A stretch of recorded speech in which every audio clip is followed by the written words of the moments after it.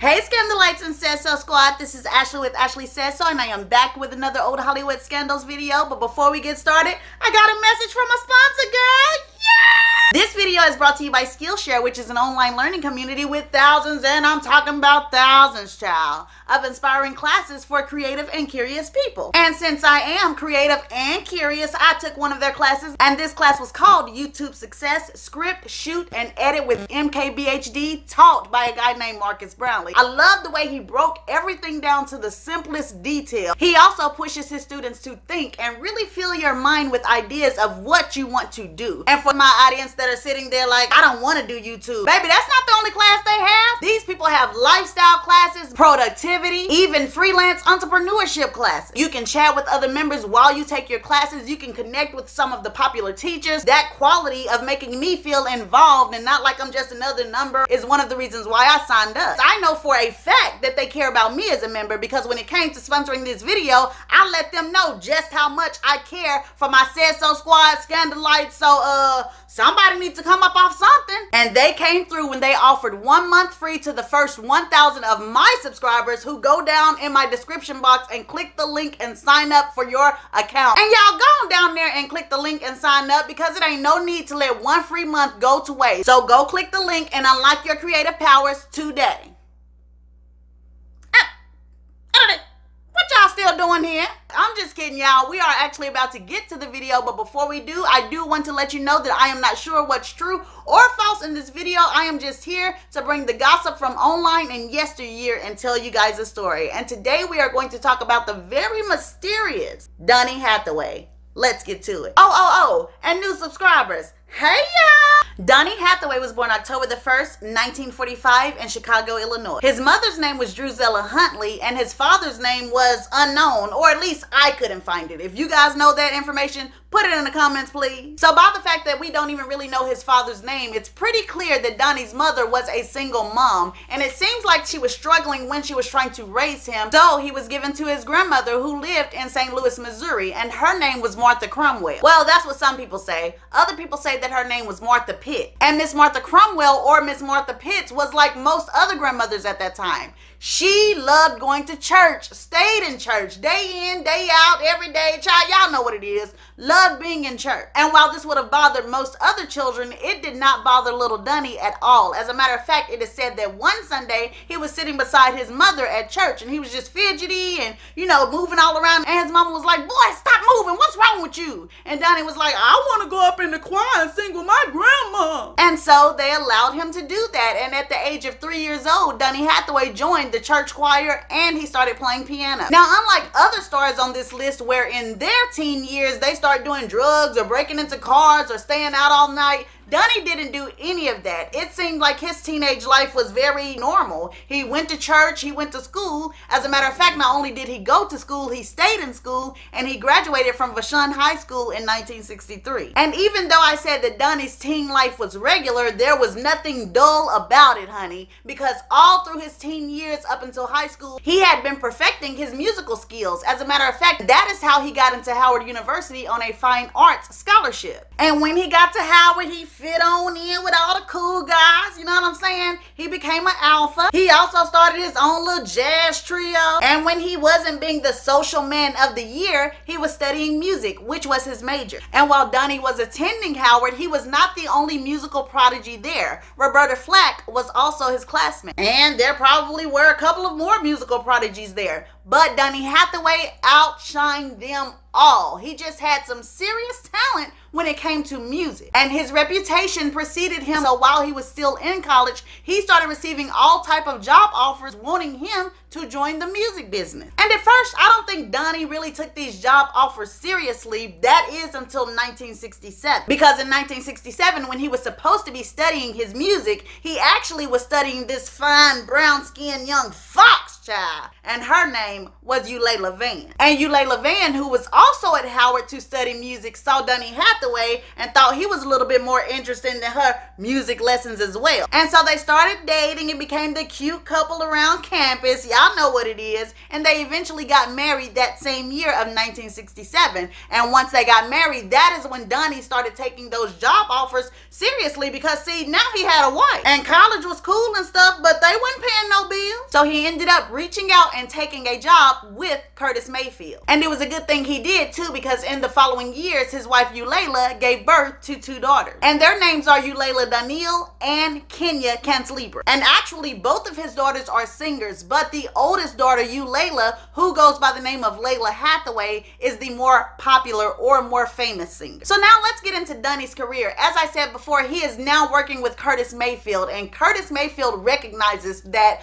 Donny Hathaway is a musical genius pretty much. This guy has so much talent, and there are so many things that he can do to change the music business. And because Donny is so talented, not only is he working for Curtis Mayfield as a session musician, I believe, with Curtis Mayfield, I'm not sure, but I do know for sure that he was a session musician for Chess Records. So as you can see, his name was getting around. Everybody wanted to know the kid, Donny Hathaway. And the great thing about Donny signing on to work with Curtis Mayfield is that Curtis Mayfield recognized his talent, and instead of trying to keep him under wraps or keep him with him, Curtis Mayfield was like, hey, no, this guy needs to be out doing his own thing. This guy needs to be signed to somebody because he can shoot for the stars, and I'm not going to stop that. So Curtis Mayfield started to shop Donny Hathaway around, trying to find somebody to sign him, and they did not have to wait long. Jerry Wexler, who was a partner for Atlantic, also who was a person that had worked with Aretha Franklin, Stevie Wonder, and other greats like that, heard Donny Hathaway and was like, hey, listen, we need to get him signed. And although Donny did not sign directly with Atlantic, he did sign with a division of Atlantic called Atco. And when he got to Atco, he showed his tail. He showed out and did what he needed to do. As a matter of fact, he did so well that Jerry Wexler said himself that, hey, this guy was my third genius. I already had Stevie Wonder, Aretha Franklin. Those two were my first 2 geniuses, but this guy was my third genius. So Jerry, as well as everybody else, just knew for a fact that Donny Hathaway was going to blow. So soon after Donny signed, the first song that he did that made a lot of noise was called The Ghetto. The song did very well. People loved that song, especially people living in the ghetto, because they said the ghetto gave them a sense of pride. It was a different look at the ghetto. Instead of looking at the ghetto like everything is bad, it actually made you feel good to come from the ghetto. And Donny himself said he put a lot of heart and soul into that song. As a matter of fact, Donny put a lot of heart and soul into all of his music. So everybody agreed that the song The Ghetto was a great song, you know, a marvelous song, and it was. But child, let me tell you, when the sweetness came in, baby, when Donny started doing duets with Roberta Flack, ooh, child, they set the charts on fire. It was beautiful, beautiful music. They were so successful that even Aretha started getting upset. She threatened Atlantic like, hey, y'all need to do something. This Roberta Flack lady, I do not like how much attention you guys are giving her, because you guys are not focused on me, your queen. And that's a rumor right there that I do believe, because y'all know that we love our Auntie Riri, but y'all also know how she could get. But time to stop and drop some tea right here, honey. And to be honest with you, this tea that I am about to drop has been out for forever, and that is that Roberta Flack and Donny Hathaway had something going on. Child, these folks is out here saying that Donny and Roberta will be in the studio singing it up, leaving the studio and knocking the boots, honey. Baby, they said it was all kind of bouncing going on after them recording sessions. Thing is though, Roberta and Donny suddenly stopped dealing with each other just like out of the blue. And some people say it was a huge argument that brought this on. And they say the reason of the argument was one of 2 things. The first rumor is that Roberta was upset that Donny wouldn't leave Eulalia. You know, she wanted more out of the relationship and Donny would not give that to her. The second reason is that they both were just arrogant. They both had these huge egos and felt like, you know, they were the best best singer, or they knew what to do for the record and tried to tell each other what to do with each other's voice. You know, basically tried to dictate everything, both of them. So they clashed and had a huge argument. And the third reason, I'm sorry, I know I said it was 2 reasons, but there's 3 reasons. And the third reason is that apparently Donny Hathaway just started changing, just started acting crazy, you know, had an attitude, talking to Roberta any type of way. And finally, Roberta was like, hey, I'm not going to deal with this. But Roberta or nobody else didn't know it yet. But those changes that Donny Hathaway had, where he was acting kind of weird, that was just the beginning of a bunch of changes that were about to take place. But before we get into that, let's talk about the time that Donny's genius really shined through. So you know how I told you that he was like an expert with this music thing? He had all kind of talents. Well, one of those talents is Donny Hathaway could just hear somebody singing a cappella, you know, singing by themselves with no music, la la la la, something. Well, that ain't it. But y'all know what I'm talking about. Somebody just singing by themselves with no music. He could hear that and he could form a whole symphony or a whole musical arrangement around just their voice. And I'm talking about by himself with no help. This man really was one of the musical greats, and one of the best examples of him doing this is when he was around Nadine McKenna. And Nadine was just singing, you know, this Christmas will be a very special Christmas for me. Y'all know I had to sing it. Come on now, Donny. But anyways, Nadine was just sitting there singing that a cappella, no music. And all of a sudden, Donny comes up with dun dun dun dun dun dun dun dun dun. Yeah!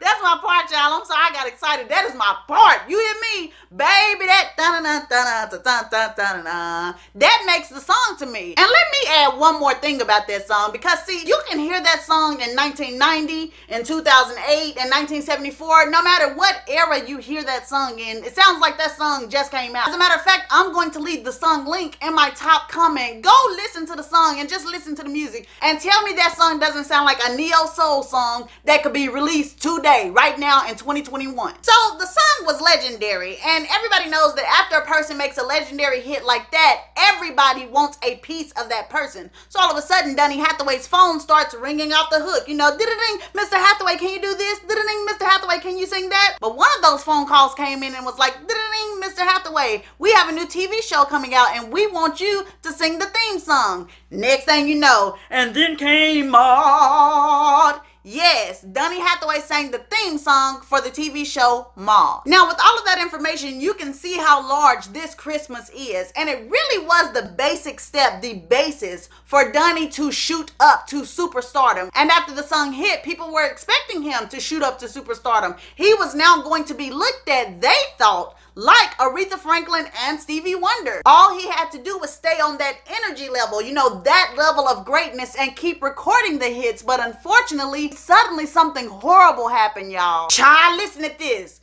Donny and his friends ended up going out to eat, okay? So they're sitting at the table just eating, and a woman walks by. So, you know, Donny turns around and looks at her, and he's probably just staring, and he's probably smirking, and the woman probably smirking back. You know, she thinking she all cute. And suddenly Donny says, hey, you need to go home and take care of your kids. What you doing out here? You need to go home and take care of your kids. And his friends are mortified because they don't know this woman. This woman is a stranger. She's never talked to them a day in their life. So his friends are like, man, what is wrong with you? And the woman, you know, she was embarrassed, and her reaction is not recorded, but I can imagine it was probably like, don't do me, sir. And then she probably picked up her stuff and ran out and dropped her ticket on their table so they can pay it. Because, sir, you doing too much. You got me leaving because I'm embarrassed. So guess what? You need to pay for this food. And of course, that's all just a little bit of my say-so. Nobody really knows what went on, but I do know that after this happened, Donny never truly acted normal again. His behavior started to get more and more erratic. Like they would notice him in the studio talking to himself, or just sitting and staring, sometimes just staring out the space. And then also, let's say it's like a drum set in the studio. You know what I'm saying? The drum set right here, my hand, okay? This Donny.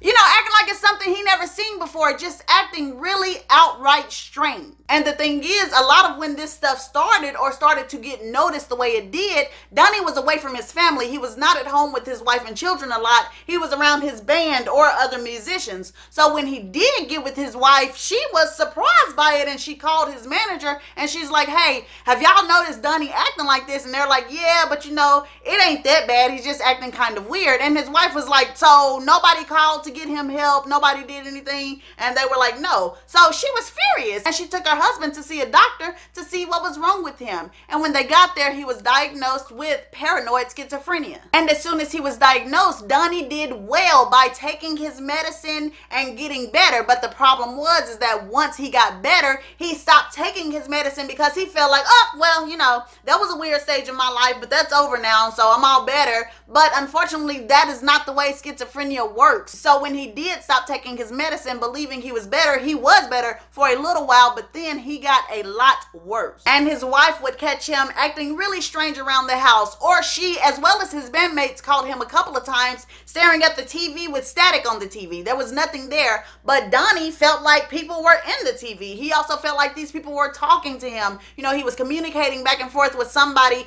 on the staticky TV, even though nobody else could see these people. And quite frankly, it got worse from here. And Donny, which I failed to tell you guys before, had already suffered with depression, okay? In his adult years, he had already suffered with depression. So now you have that depression as well as this schizophrenia, and it was just bad. He suffered, the people around him suffered, but worst of all, his music suffered. And he pulled away from his music. He became very despondent, and you have to see it from his point of view, okay? This is a man that is musically talented. He is gifted. This stuff comes to him naturally. So when he's trying to work on his music or his songs or his sounds, and he's having to work harder at it, or he's struggling and things are just not coming together like they used to, this is making him very upset, very sad, because it's almost like, you know, God, my God-given gift, where is it? What is happening to me?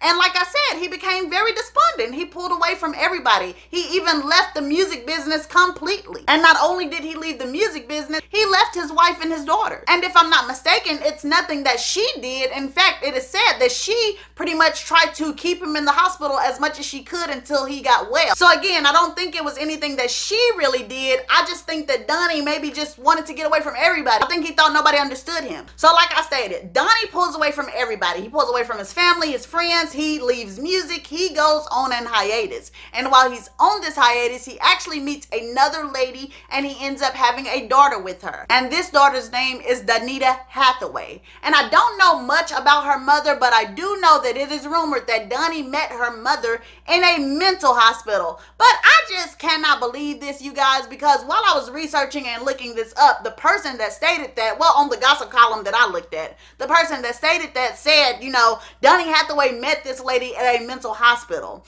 And they said it as a fact, but then when people came up under them and started questioning them, like, how do you know? You know, what information do you have? They gonna sit up there and say, I just know. You can tell because of her eyebrows. Look at her eyebrows and the way she do her makeup. You can tell she was a mental patient. Listen, I'm not doing this. People are messy, so just take that with a grain of salt, but that rumor is out there that he met this lady in a mental hospital. And while that is messy, ain't nothing messier than the tea I'm about to drop right now, honey. Because listen, child, it is a community of people in Washington, D.C. that is saying that Donny Hathaway was depressed most of his adult life, and he pulled away from everybody in his family because Donny Hathaway was actually a gay man. And yes, the community saying this was the gay community around that time. There are several people apparently that had dealings with Donny Hathaway. Now, I'm not saying these dealings were of a sexual nature. I'm just saying that there are several gay people from the DC community that claim to have had conversations with Donny Hathaway.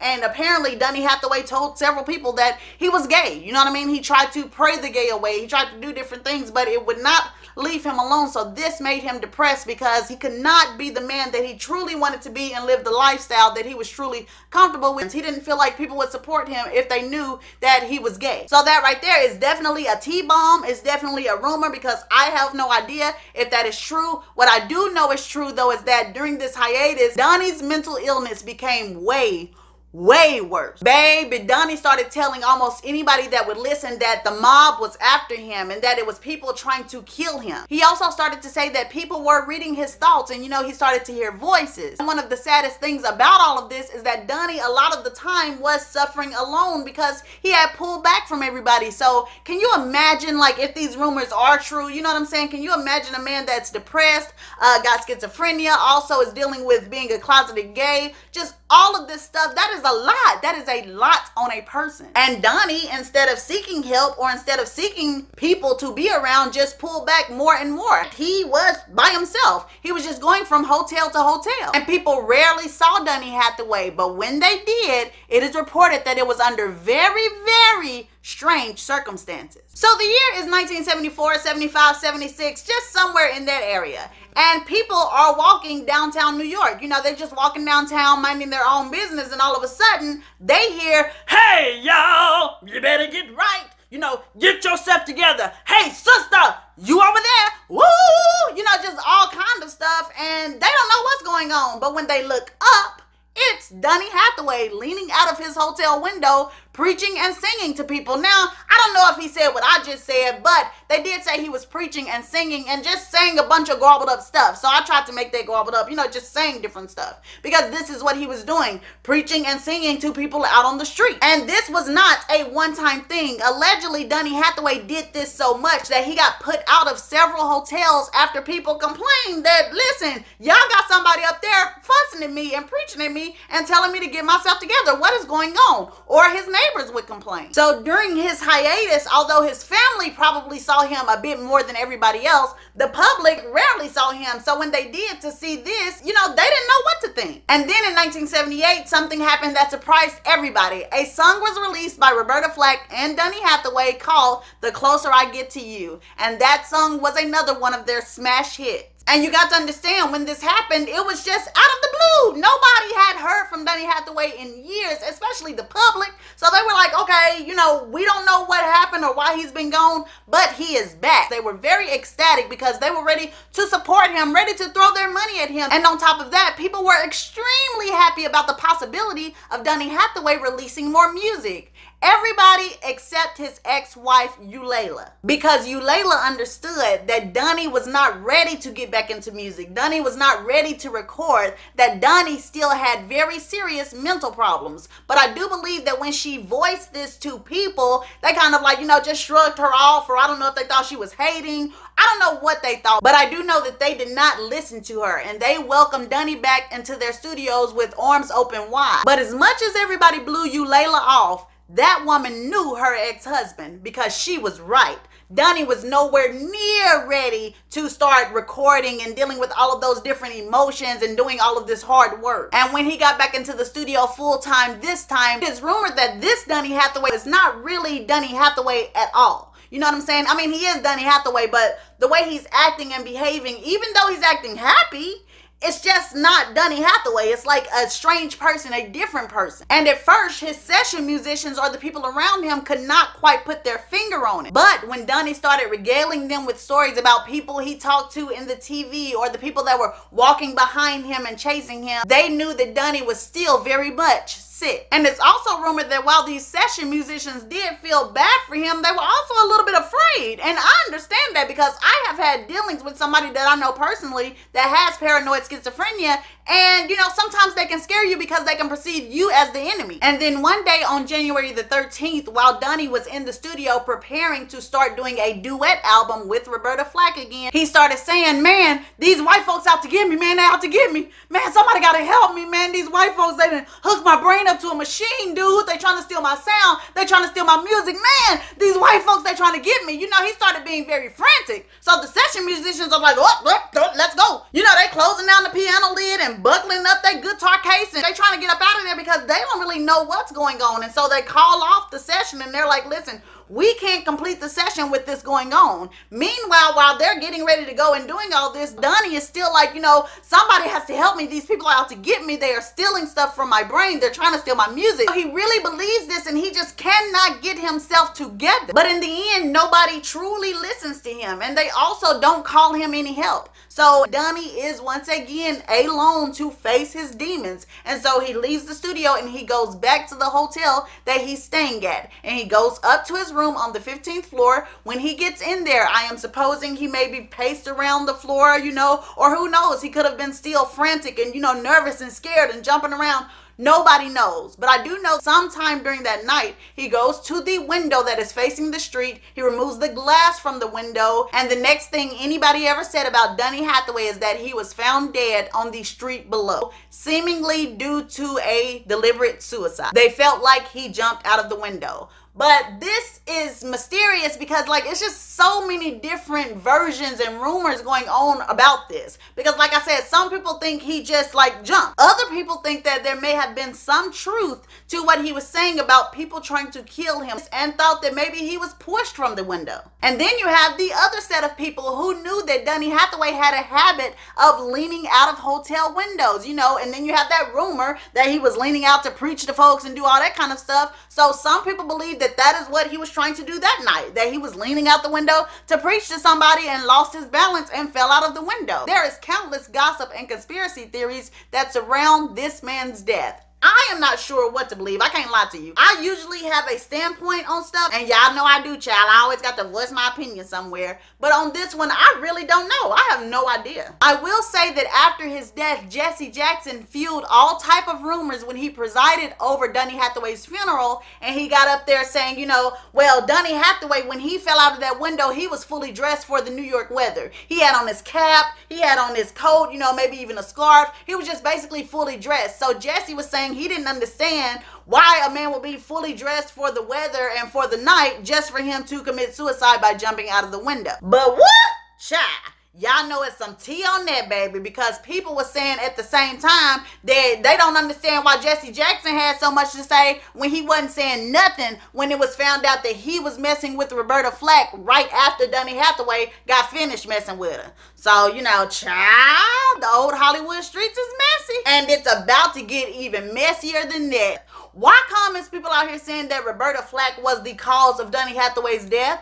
Baby, these folks is out here talking about this woman put a voodoo spell on that man to, I guess, make him either get schizophrenia or to make him fall out the window that night. I'm not sure. But whatever the case, there are some people out here that believe Roberta Flack did some type of voodoo spell and caused Donny Hathaway to go insane and jump out of the window that night. I don't know. Like I said before, any gossip and tea that I find, I put it in these videos and we talk about them together in the comments just so we can figure out what is true, what is not, because I don't know. But I will say this, Donny Hathaway's actual date of death was January the 13th, 1979, and he was only 33 years old. And we have come to the end of the old Hollywood scandalous tale for Mr. Donny Hathaway. Please go ahead and like and subscribe to this video. I love you guys so much. Oh, and I know I didn't do member shout outs on this video, but that was because the beginning of this video was so long with everything else that was going on that I just left that out because I didn't want to waste any more time getting to the tea. However, I will resume member shout outs on my next video. Thank you guys so much. I love you. Have a great night.